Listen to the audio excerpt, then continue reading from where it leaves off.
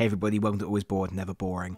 Last weekend, Games Workshop opened the pre-orders for Warhammer Quest Cursed City. So in the spirit of out with the old and in with the new, I thought that while many of us, although I guess not as many of us as it really should be, are waiting for our pre-orders to arrive, it would be a good idea to revisit stock levels for our old favourite Blackstone Fortress. I do these videos every now and again where I check in on availability for the last few bits, and that's really for anyone new to Warhammer Quest who might be thinking of jumping into Blackstone Fortress now. But this video also gives me a good opportunity to talk very briefly about the future availability of Cursed City. As I'm sure we're all aware by now, stock for the game was limited and sold out within minutes. This has led to many people panicking, thinking this was a limited one-time box that they've missed out on. Meanwhile, scalpers are rubbing their hands with glee. I've actually been waiting all day today for Games Workshop to make an official announcement about this situation, and I'm surprised and disappointed to see they've completely failed to address it to this point. Furthermore, when people have asked about a reprint on the Age of Sigmar Facebook group, the team have been responding with vague hand-waving and responses along the lines of "we'll make an announcement when we know more." But this, it should be noted, is a very different kind of response to what they gave prior to the pre-orders going live. Here we have some examples that I grabbed from Facebook from a post made on the Age of Sigmar group on the 28th of March this year.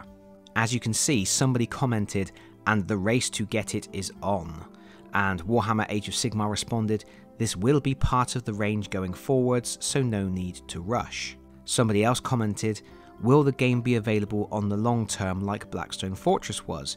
To which Warhammer Age of Sigmar responded, "it sure will be."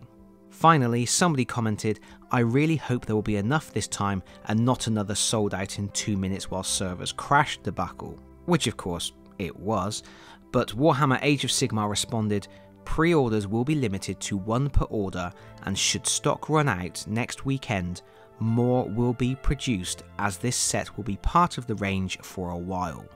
That is a pretty clear and obvious statement of intent.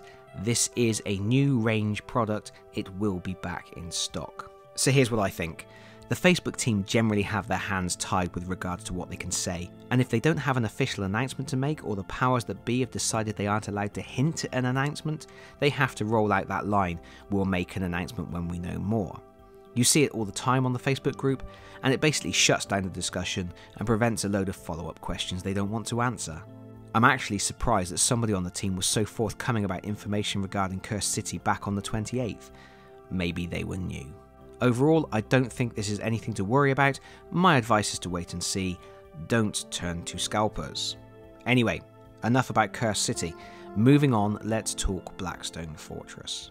As always, when I do these videos, I'm looking at Games Workshop's own web store in the UK and the US, so even if I'm saying something is sold out, you might still be able to find copies on the shelves of a Warhammer store or an independent retailer, and of course, you should always check your own territories for stock levels. As it happens, the stock situation for Blackstone Fortress is exactly the same in the UK and the US. Both web fronts show 6 individual products, of which only 2 are currently available to purchase. The 2 items you can purchase are the Blackstone Fortress paperback novel and the Warhammer Quest Blackstone Fortress Cultists of the Abyss, which is the set of adversary characters from the Escalation expansion, which might be useful to pick up if you have the Abominable Intellect card pack, because that card pack allowed you to spawn larger numbers of adversaries. It also might be useful if you manage to pick up a copy of Escalation without the miniatures, because it's a complete set of the enemies, and then all you have to worry about is getting the hero characters, which at the moment are only available in a board game called Combat Arena, which is only available in limited territories anyway. So that's a little bit more difficult. There are 2 products that are showing as sold out online, no longer available online. They are Ascension and the Blackstone Fortress Annual. So with Ascension being marked as sold out, that is the last of the Blackstone Fortress expansions gone. The final 2 products are both listed as temporarily out of stock. One, of course, is the Warhammer Quest Blackstone Fortress base game. Now, I know that there are independent retailers that still have the base game. For example, Element Games, which is a store that I use all the time, they still have copies. And Blackstone Fortress is a really good game just as a base game experience. I think if you want a self-contained adventure and you don't mind that you can't get expansions, you don't mind that you are missing out on the continuation of the narrative, it's a really fun game. And of course it is packed with really nice miniatures. I loved Blackstone Fortress long before they ever released an expansion for it. The expansions made it better, or at least most of them did. There were expansions that I had problems with, but overall the main expansions, Escalation and Ascension, which continued the narrative of the game, added to the experience, but the core experience alone was excellent.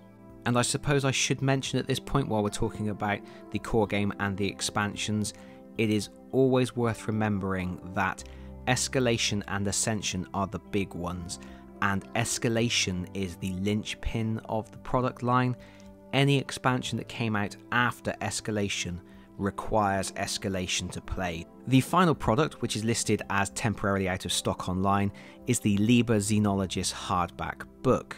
And this is an odd one. I was always under the impression that they marked things as temporarily out of stock online when they didn't have any stock for online sales, but there were still copies of the product in their Warhammer stores, which might at some point be taken back into the warehouse and become available for online sales.